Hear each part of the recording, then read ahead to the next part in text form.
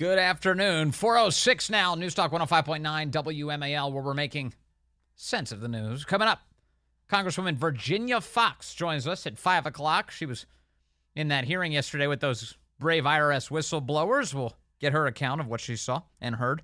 And Mary Margaret Olahan is here at 5:30, reporter with the Daily Signal, to talk about how YouTube is now censoring the stories of detransitioners. These are people who realize that they were not born in the wrong bodies, who have escaped from radical gender ideology.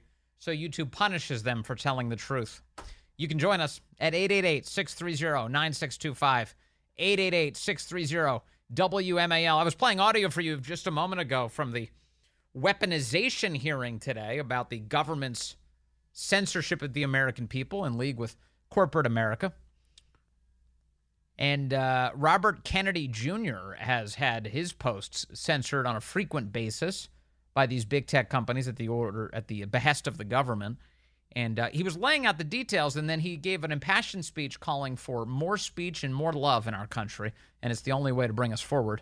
And that immediately led to this moment as Debbie Wasserman Schultz called for his censorship. Point of order, pursuant to House Rule 11, Clause 2, which Mr. Kennedy is violative of, I move that we remove into executive session because Mr. Kennedy has repeatedly made despicable anti-Semitic and anti-Asian comments as recently as last week.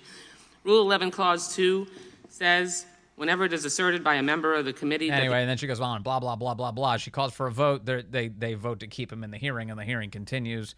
And then there's Delegate Stacey Plaskett, the fake congresswoman, who started screaming about how he's not allowed to speak either. He's neither. He's neither. I'm just saying in past history. Okay.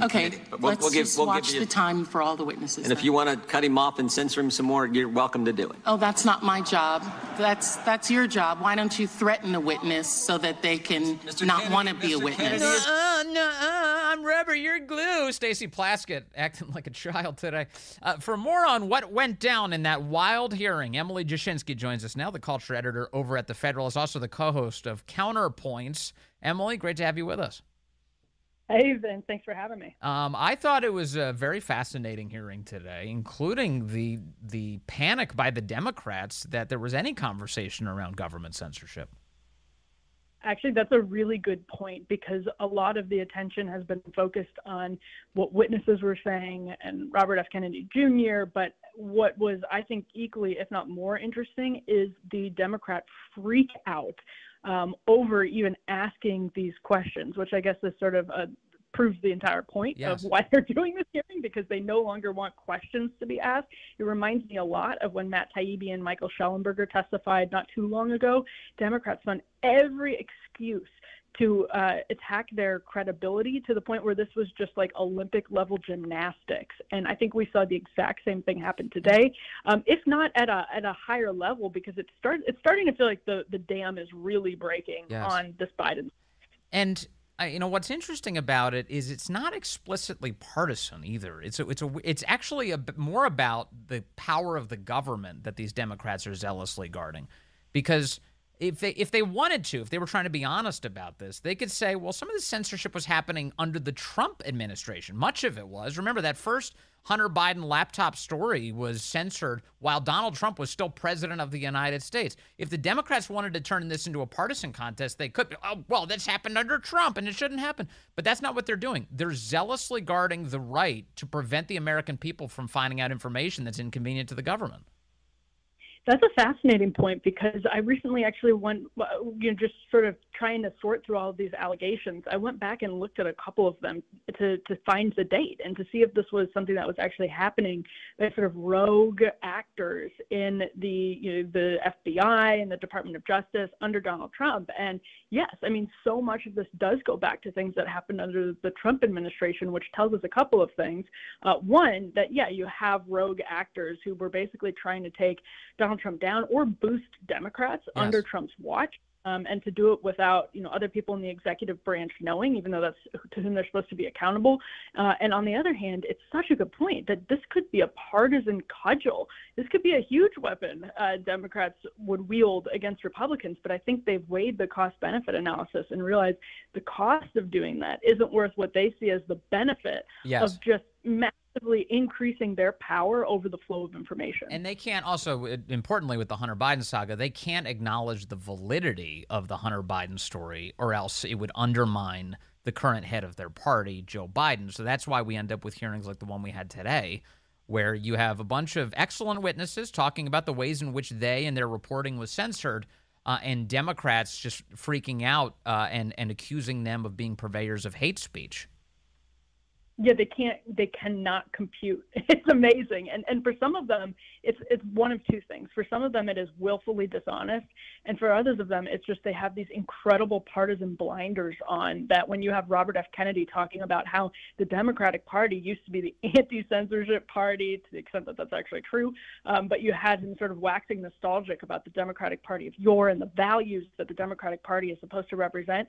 And then all of the Democrats on the committee just, and in the entire House, like, pivot and prove him right completely, like immediately prove that they're just completely antithetical. Their values are completely antithetical to the values that people used to proudly represent in this country. And so they just went out and proved him exactly right. And they're, that is a very small group of the country that agrees with them on what should be censored, and that the limits should be what they want them to be.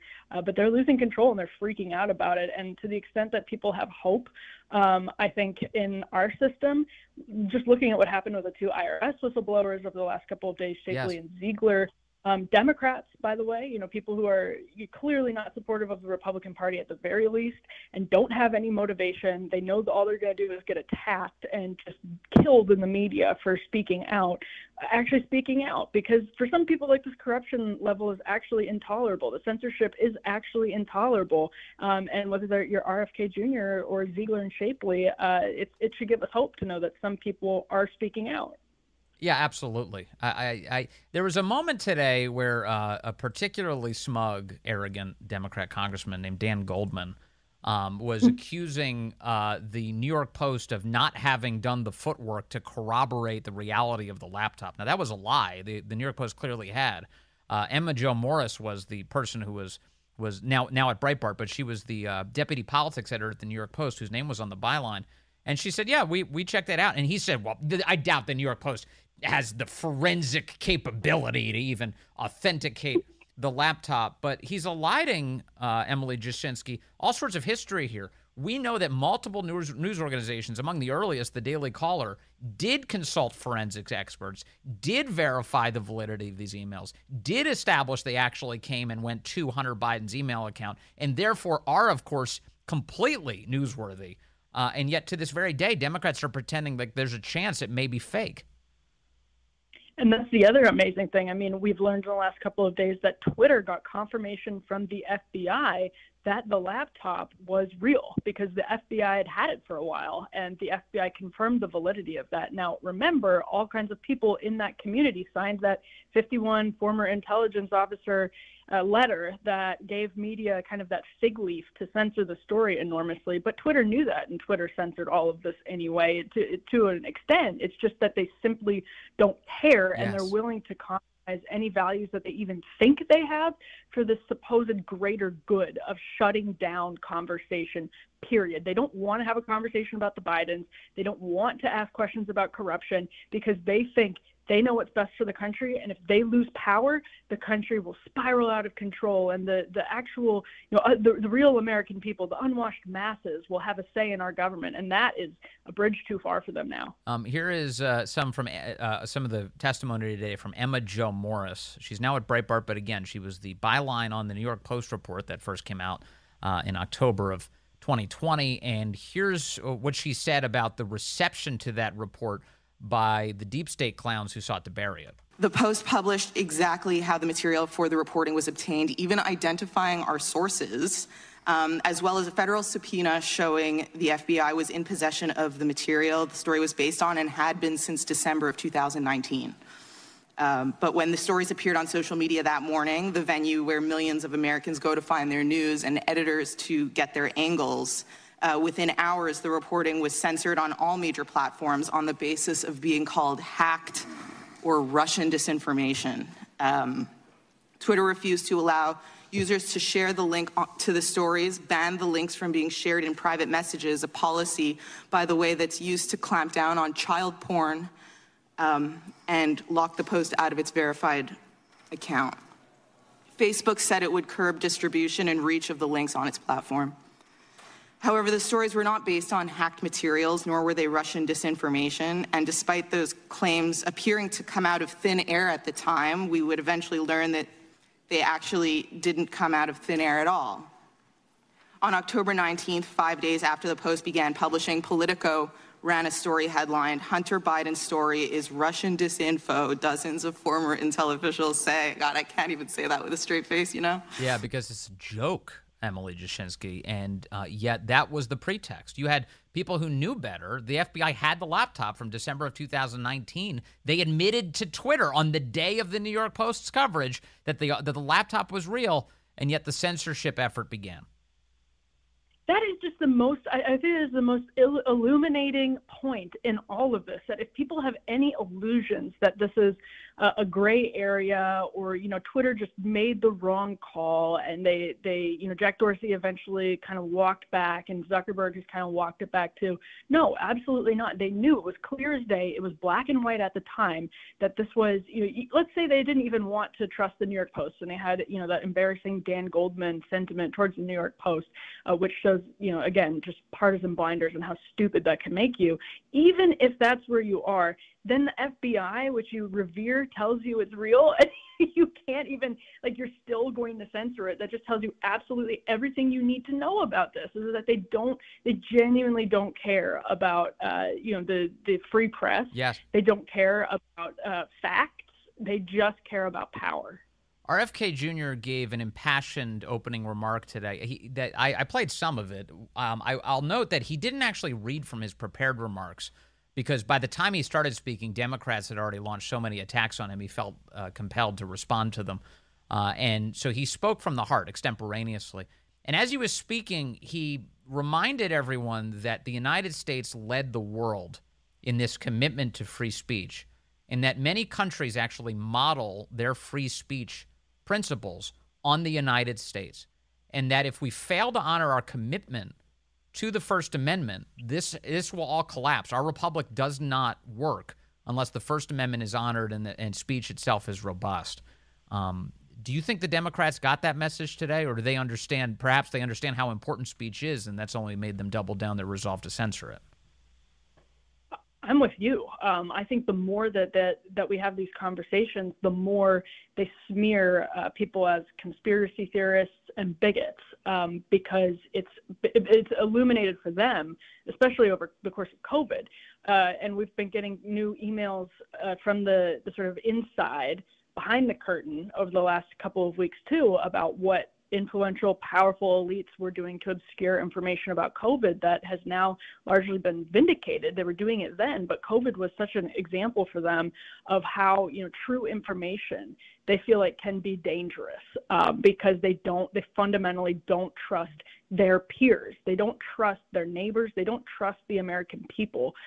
They think they need the final say. Their judgment is the only judgment that should govern the country. And so, to your point, Vince, I think this is all just highlighted to them that they are losing their power. And we've seen that for technological reasons. The old gatekeepers are getting bypassed. You know, Tucker just hosted that great conversation with all of the 2024 candidates on the Blaze last week. You know, these old gatekeepers are losing their power. The New York Post is getting scoops the New York Times probably wishes that it had. Yeah. They're losing their power, and so they're clinging even harder to it because they think that's the only way to sort of control the unwashed masses. And I've noticed the more panicked they get, the more tyrannical they become. So this is a dangerous moment. Emily Jashinsky, thank you very much, as always, over at the Federalist, and you can hear her on Counterpoints as well. Emily, thank you so much. Wow. The irony and cognitive dissonance from the other side of the aisle, it's deafening. You could cut it with a knife. They are at the same time denying that censorship is occurring, but suggesting that there's more material that needs to be censored.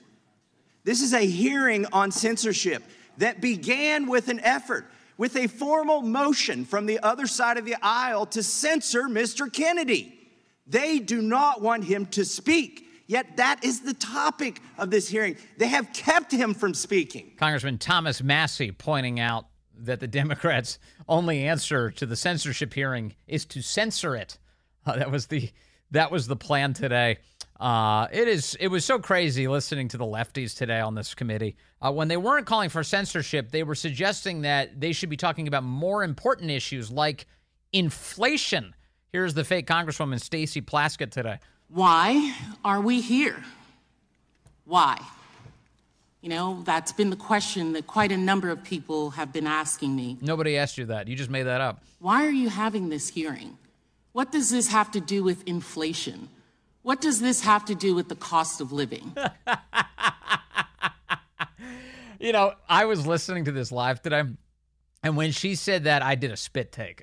Why aren't we talking about inflation? I'm sorry. I thought your party's position on inflation was that it wasn't happening, that everything is fine. So the second you need inflation to be an issue for the American public, you bring it up just as a distraction from your censorship?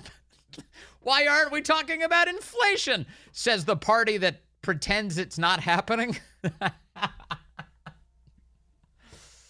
What does Donald Trump say? What's the phrase? They're not sending their best. They're not sending their best. They're the Democrats. This is why they need censorship. They're not exactly able to battle it out in the arena of ideas. If they can just shut you up, they can win.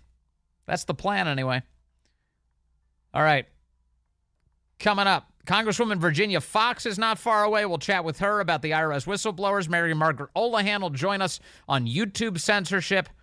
And Joe Biden can't take the tall stairs anymore. Details ahead. Well, good afternoon to you. It is 4:35 here at News Talk 105.9 WMAL, where we're making sense of the news. Congresswoman Virginia Foxx is joining us at 5 o'clock. We'll talk to her about the House Oversight Committee hearing yesterday with those IRS whistleblowers. More and more information coming out about the corruption of our government, the Biden family, our media, big corporations, all of them. Lump them all together. Impeach them all. Lock them up. Virginia Foxx joins us soon. And Mary Margaret Olohan will be with us from the Daily Signal as YouTube is censoring reality yet again. And you can join us at 888-630-9625, 888-630-WMAL. Speaking of YouTube, the alternative economy is really kicking up again, which is nice. It's like normal Americans are looking for an answer. They're looking for something else. And so if you've been trying to get off of YouTube, if you're a content creator, one of the places you could go is Rumble. Rumble's been pretty successful. Now, I don't think that they're anywhere near the scale. I think I can safely say they're nowhere near the scale that YouTube's at the moment. But they have some staying power, don't you think? You've seen a lot of these Rumble videos. They have a lot of exclusive contracts with various people who are appearing only on Rumble. So that's neat, and it's outside of the YouTube censorship ecosystem, where if you glance the wrong way in a YouTube video, they'll censor it. Like, no, you can't have that. You can't have that. You saw Facebook started its own like crappy version of Twitter, which said that, well, you don't get too political or we'll censor you. Basically, they want a bunch of shallow, mindless content, kind of like TikTok, on their platform. But if you talk about politics, and especially if you're conservative, good luck. You're not going to make it. So, not really sure what the point of that system is. And thankfully, we have an alternative. Twitter is a free speech platform, and there are some others out there who are much more committed to free speech, and that's a good way to go.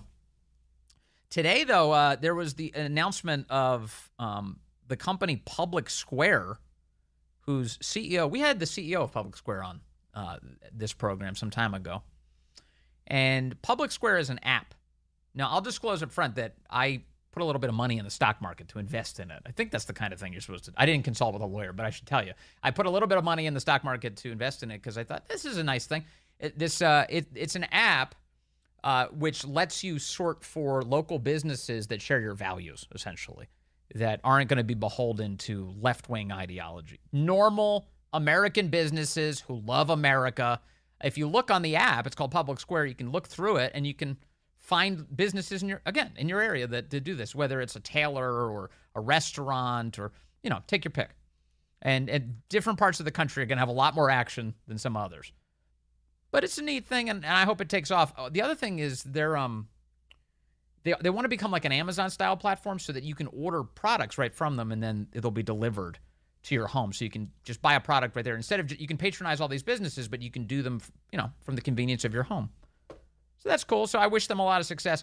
But the reason I tell you about this is because this morning they rang the bell at the New York Stock Exchange because for a while, the way it was set up, their stock ticker was a different letter. It was under CLBR because there was a kind of a placeholder acquisition company that was acquiring them. That all went through, and so today they finally changed their ticker symbol for Public Square. I believe it's PSQH. And so they had the joy of ringing the opening bell this morning for the New York Stock Exchange. And this is what it sounded like on CNBC as it was going down. Jim Cramer was doing his normal CNBC shtick where he gives you recommendations that are in the end going to fail. And while he was doing that, the bell starts going off, and right up on the dais is the executive team for Public Square, and Don Jr. is up there. Donald Trump Jr. is standing there, Kimberly Guilfoyle, everybody's celebrating, and they start chanting, USA, USA, and it overtakes the whole stock exchange to the point that Jim Cramer can't even think. He has to stop speaking. Mortgage increases than we thought. The Fed...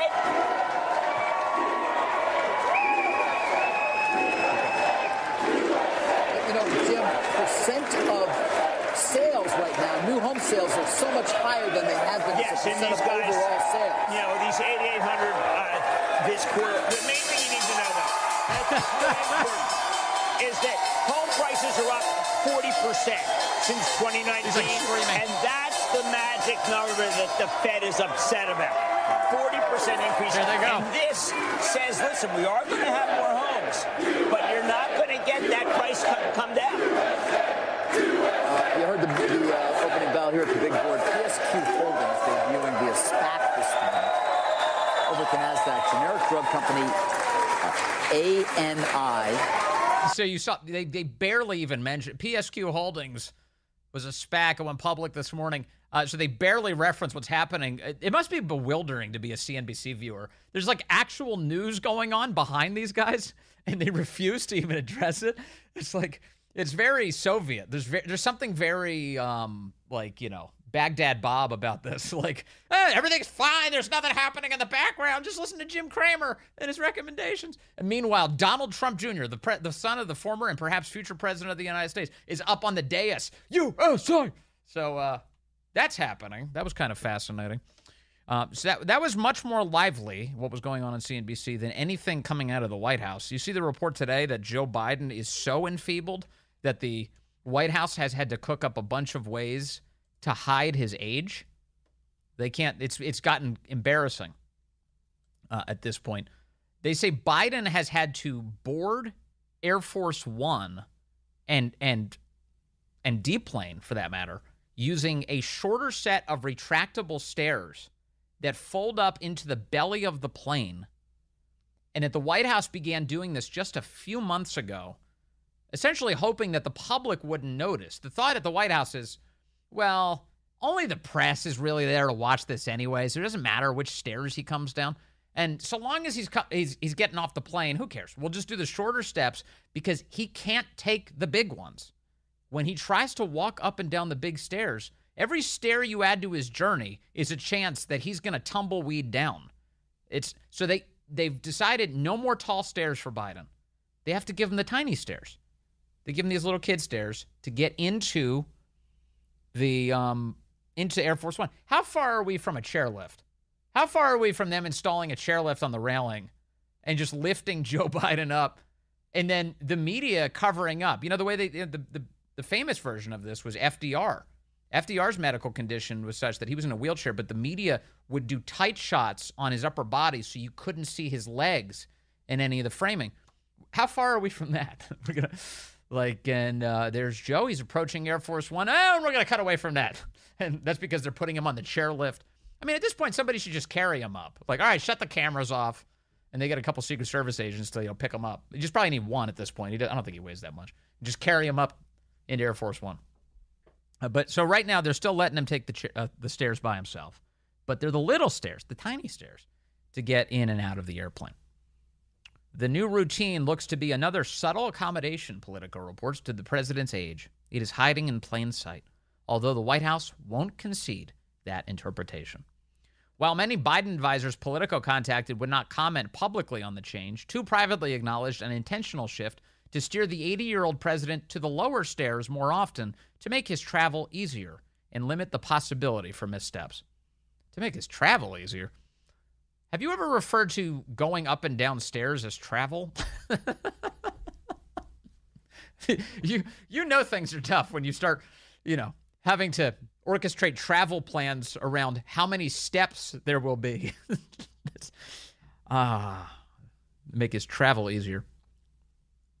Why climb 26 sometimes wobbly steps at Joint Base Andrews, raised off the back of a pickup truck that drives up beside Air Force One, when you have the option of stepping up or down just 14? Especially when few outside the press corps are likely to even notice. That's funny. I think we've noticed.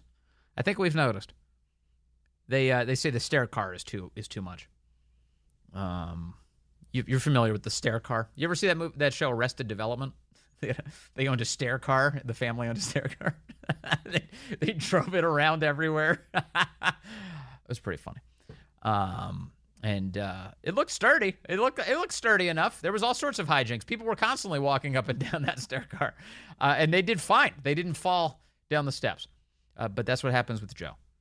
Aides are trying to limit situations, Politico reports, where any signs of physical frailty might be on heightened display, and to ease the burdens of travel where possible.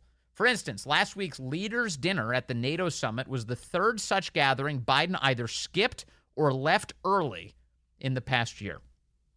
Yeah, because it was beyond the early bird special. They couldn't do a dinner past, 7 o'clock? Come on now, that's too late.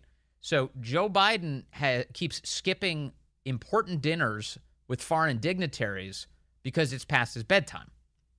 He's just not with it. He can't handle it. I was talking to some family the other day. We were, wondering, as many living rooms and kitchens probably do, about the cocktail of drugs they give Joe Biden in order to get him all fired up. Like, he's got to be on Adderall or something, right? They give him something. They give him some kind of speed for some of these events, no? Like an upper of some kind?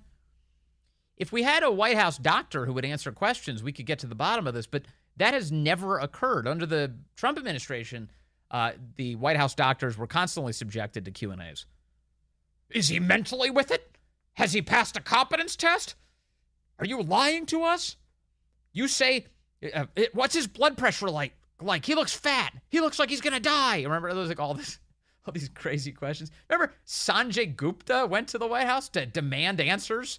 I don't believe you. Tell me, he seems like he's about to die. It was like this. It was always this concern trolling about Donald Trump's health. And then Donald Trump would brag about the cognitive test he took, and he remembered all of the animals and pictures in order, and he relived it. And then the media made fun of him for reliving it. It was all so crazy. But now what they do is they don't even put the doctor in front of the press. We've had 2 health screenings of the president of the United States, 2 of Biden, 2 public reports. And then they release these summaries of his health. They say things like, well, he has a stiff gait. Yeah, I know that. I'm not his doctor. I can see he's got a stiff gait. Give us a little bit more than that. Well, he takes some blood pressure medication. No, you're not giving us the stuff we want. How incompetent is this guy? What kind of uppers do you have him on? How do you juice him up for events where he sounds a lot different than sometimes when he's falling asleep on the teleprompter? What's the difference between those two things? Can you please explain that? No.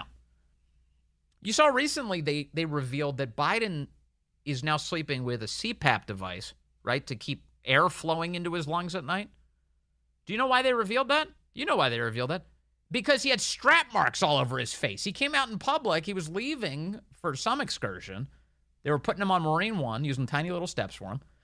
And he had strap marks all over his face. It was to the point that even the New York Times was like, what the hell's happening with his face? Oh, we can't cover this up. It's on photos. So they finally asked the White House, and the White House, oh, maybe he's got sleep apnea to begin. Sleeping with a CPAP device recently. Recently? How recently? Can you be more specific? Where's the doctor? How come you never told us about this? And sleep apnea has been a part of his medical history since dating back to 2008. But guess when the last time they mentioned that was? 2008. That was the last time. You have to go back. You have to dig into press reports from 2008 when he was running for vice president for an acknowledgement that he had a history of sleep apnea. It never came up again during the presidential campaign, during his reelect with Obama. Never. The White House has never disclosed it. And only recently, because of all the strap marks all over his face, did they have to say something. So they're lying to you about his health. So what kind of drug cocktails is this guy on? It seems like a simple question. I'm putting it to the White House today. Not holding my breath for an answer. I don't think they're gonna tell me. Let's see. Let's take Peter in Alexandria, line 2. Peter, good afternoon. You're on the Vince Coglianese Show. Hey, Vince. How are you today? I'm good, Peter. So this is all about optics because his office and his personal cabinet all are on the upper level. So even if he goes in the lower stairs, he's still got to make his way up to the upper level, and that's not making things anything easier for him. So again, with this guy, it's all optics. Peter, well, let me ask you first and foremost, are you familiar with Air Force One specifically, just given your work or anything? I am. Okay. So now that's, by the way, that's a super broad array of people, so I think you're safe in terms of your anonymity. But let me focus on that for a moment because I've been thinking about this too. When we see the images of the president leaving Air Force One from the traditional stair car, he's leaving at a higher level inside the plane is what you're saying. He's leaving on what I would guess is the second level of the plane? That's the main level. The main level of the plane. Okay. And then if you leave out the back exit, you're leaving at a lower level. And your point is, regardless, he has to take all these steps. He's just going to take half of them inside of the plane. That's correct. Okay. All right. Well, that answers the question. You're totally right. It's not actually about making it easier for him. It's about making it easier for the press shop in order to avoid a chance that he collapses outside the plane. Because if he collapses inside the plane, they can deal with that and they can keep that secret from the public. If he collapses outside the plane, they've got a PR problem on their hands. I would agree with that. Yeah, I think so. All right, Peter, thank you very much. That's a good perspective on what's going on with Air Force One. So even that, I'm so glad he pointed that. Even this is a scam. Even this idea that, what's the phrasing here? They want to cover up. They obviously do want to cover up for an enfeebled president. What was the quoting here? They said, why climb 26 sometimes wobbly steps raised off the back of a pickup truck when you have the option of stepping up or down just 14? Well, even that's not true. He still has to take all 26 steps. He's just taken 12 of them inside. Everything's a lie. Everything is a lie. Let me take Mike in Virginia, line 3. Mike, good afternoon. You're on the Vince Coglianese Show. Hey, Vince. Thanks for taking my call. Yes, sir. I was thinking about it, and I told your call screener, look at the VP debate between Paul Ryan and Joe Biden. Now, do you think that's the same Joe Biden that's serving today? I mean, he's lost a few thousand marbles since then, I think. The energy is totally different. Right. And so, the poor guy, something's definitely changed here. Unquestionably. And they're involved in this massive cover-up about it. And Mike, what's going to happen is a couple years from now, everyone's going to be like, oh, yeah, we all knew that the whole time. Like, of course he was demented. Of course he, like there were people covering up for him constantly. Of course Jill Biden was actually running the country. It'll be old hat by that point. It's old news. And then at that point, and you and I will be asked to move on. Yep. It's the way these things play out. But Mike, thank you. Good point. It's a good reminder. That old Paul Ryan debate where Joe Biden was a lot more feisty, and to the extent that you could ever say Joe Biden was with it, it was then. He was, quote, with it. Although he's always been crazy. That's just a different thing. Senile. IRS whistleblowers go public this week with their claims that the federal government has been corrupted on behalf of the Biden crime family. Virginia Fox, a congresswoman from North Carolina, she was in that hearing yesterday, had some questions for those whistleblowers, and now we have some questions for her. She joins us moments away.